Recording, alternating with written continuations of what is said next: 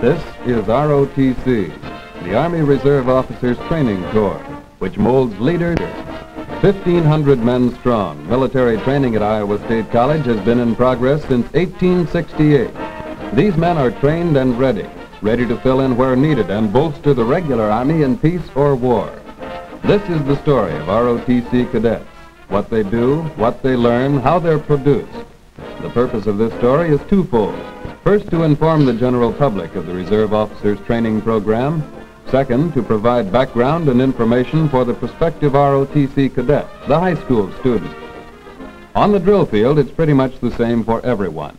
We'll tell our story while a normal day progresses so you can see for yourself.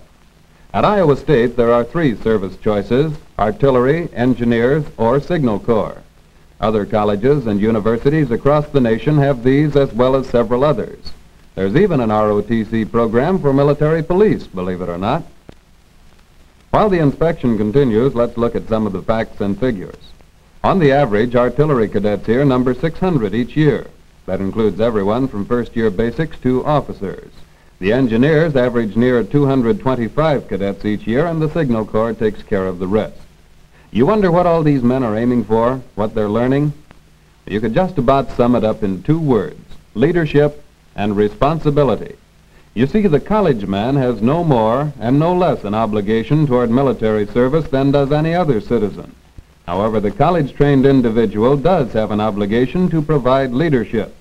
In peacetime, that means leadership in the normal world we've fought so often to preserve. In time of war, it means leadership in the active service and in the reserve. At Iowa State, our purpose is to develop qualities of moral character, the leadership of which we've spoken, and a high sense of patriotic conviction, coupled with training in the assumption of responsibility. You learn much of that on the drill field. Imagine yourself there, doing manual of arms. This is when you learn by doing. Your officers have been through the same thing, so watch your step and make those movements crisp. It's all written in the book, but there's nothing like practice to get it down pat. The cadet officers are now in the next phase, the command phase, where they learn how to direct troops. You're concentrating on that M1, and probably didn't think of it that way, but in another year or so, you'll be a cadet officer and you'll be giving the orders. Let's pause for a moment for a special feature of this particular drill day. That rifleman marching over here represents something to shoot for. He's a member of the Pershing Rifles, a select group which picks its men from the ranks. We asked his commander to bring him over to give us a demonstration today. Now, you've just been through a regular manual of arms, which is something like this, only none of that flipping and spinning around. This is known as the Queen Anne Manual of Arms, something usually reserved for the crack drill units composed of outstanding cadets. Now, a little of this can go a long way, and it sure makes the everyday manual of arms seem sort of tame. Now, this routine is usually done in marching. You'll note he's marching in place, keeping cadence with the movements.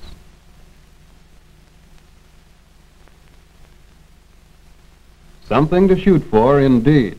It takes real skill to manage a good Queen Anne Manual of Arms, and only the outstanding cadets are asked to join Pershing Rifles. Regular Army officers and enlisted men are always on the drill field watching, so it pays to do things right. They keep their eyes peeled for men who do the right thing at the right time. We have a full complement of officers and enlisted men teaching at Iowa State, not to mention a lot of civilians in the offices. They're the ones who pound knowledge into your head during your 4 years in the Corps. While you're a basic, you'll find that outside the classroom, most of your instruction comes from cadet officers. They teach you which foot to step off on and how to hold that M1 and how to develop some semblance of Army discipline. All this time, you're probably thinking, what a bunch of big shots.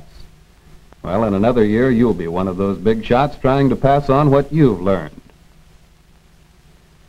This platoon is doing pretty well. Watch for this right flanking movement coming up and the man in the last rank on your left. There, he went the wrong way, didn't he? But he's learning, just like all the rest. It's here you find there's more to drilling than a simple left, right. You also find you're being watched. If you do it right, it's noted. You may think you're just one of the crowd, but a good man always stands out. It goes on and on. but you're learning to work as a unit. You're learning teamwork, which will be valuable for the rest of your life. Now this platoon's doing all right. Watch when they come back this way and get even with the camera. See if they're keeping those files straight. That's pretty good. They've got a good officer, a man who learned well when he was a basic cadet. His commands carry authority. His bearing is that of an officer, and his men respect him as such.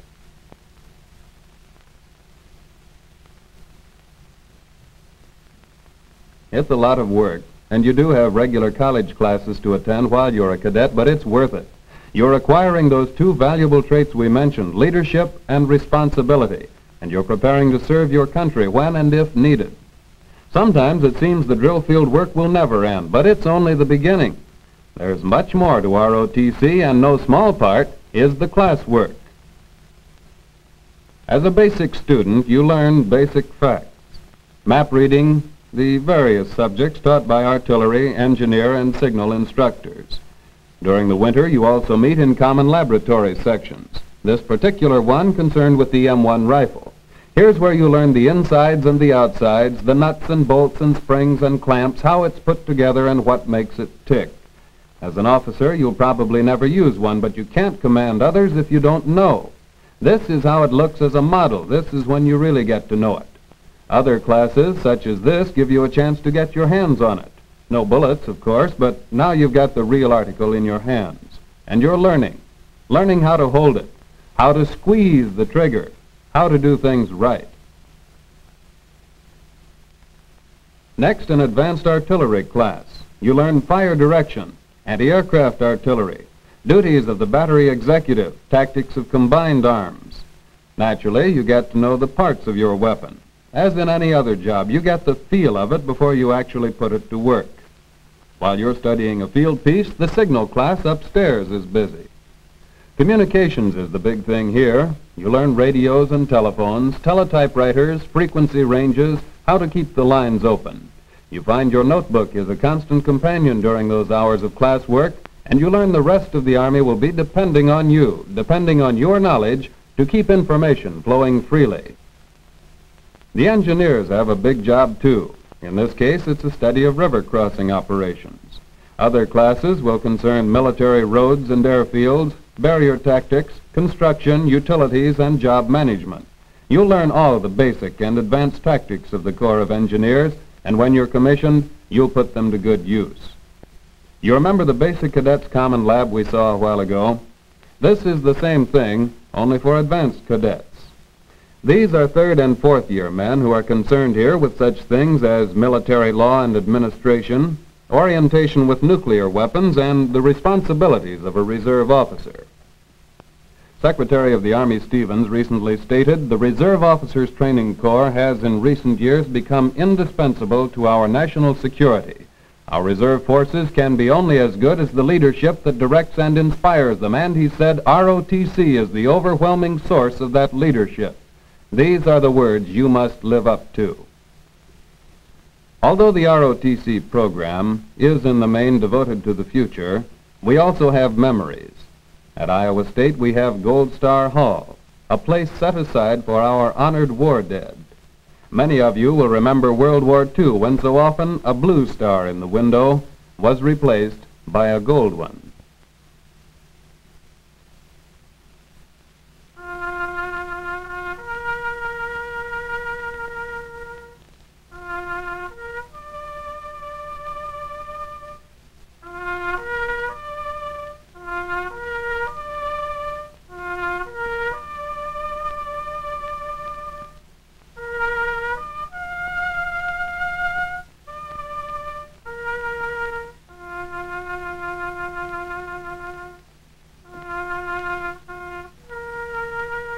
For thee they died, Master and Maker, God of right.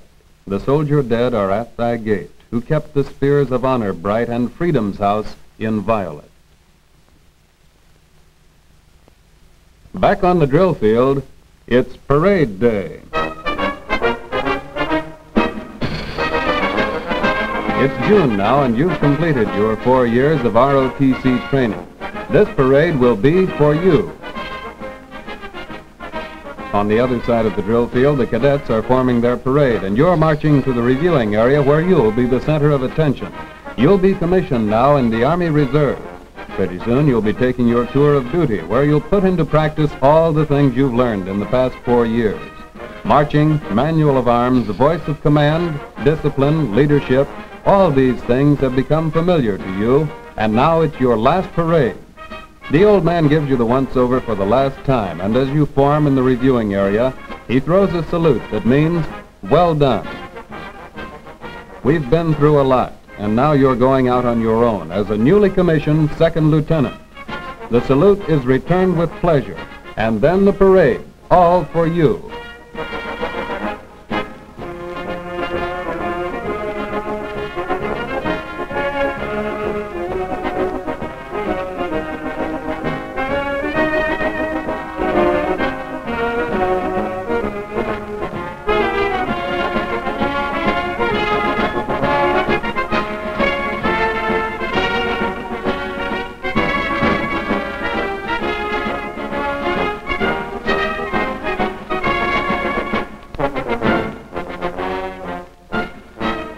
As you salute the flag going by, you have time to think of the years that have gone by.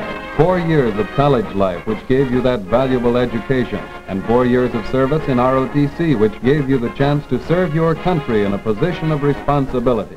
Remember now, first year basic, and you worked hard. That's the year you won your first medal, and you were proud of it. Later, a platoon leader, and you got to give orders for a change. Got to tell other people what to do. Then perhaps company commander and the responsibility of commanding nearly 70 men. Some of you made the top, the regimental staff with the whole corps of cadets in front of you. And for one of you, regimental commander, the top job in the whole outfit, nothing higher. Yes, this parade is for you. You've been through the works and now you're being commissioned. The regiment is marching in review.